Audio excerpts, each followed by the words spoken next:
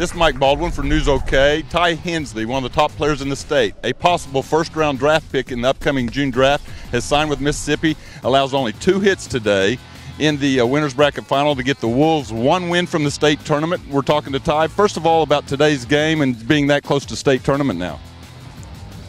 Just really excited. We only hit, if we play well, we only have 4 games left, and I think we got a really good shot this year. And Lonnie Cobble leaving for Oklahoma Christian. He's never won a state title. How much motivation is it for you guys to get him his first one this year on your senior year on your way out?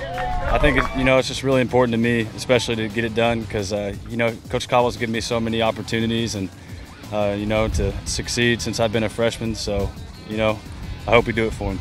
And a little bit about your season overall. I mean, a lot of wins, a lot of hits. How would you really look at your senior season on your way before you could take the next step of your career?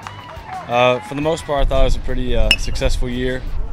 Swung the bat well, threw it pretty well, but just got to continue it into state and hopefully get us a state title. And the Tulsa side's really dominated the baseball and football for a long time. What's it going to take to get over that hump next week against teams like Sand Springs, Owasso, just go down the list, Jinx, Broken Arrow, a lot of good teams on that side. What's it going to take for you to pitch well in this team to win 3 games next week?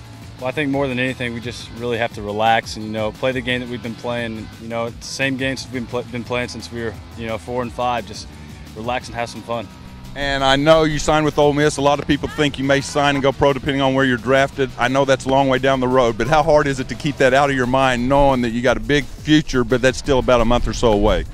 It's pretty tough, sometimes not to think about it, but when you're in between the lines, all you think about is really winning and competing to your best of your ability. And when I'm out here in the field, I don't think about it at all. Just think about doing what's best for my team.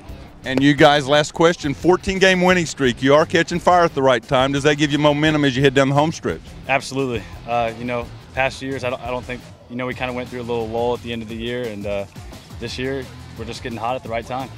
Appreciate it, Ty. Best of luck in the future.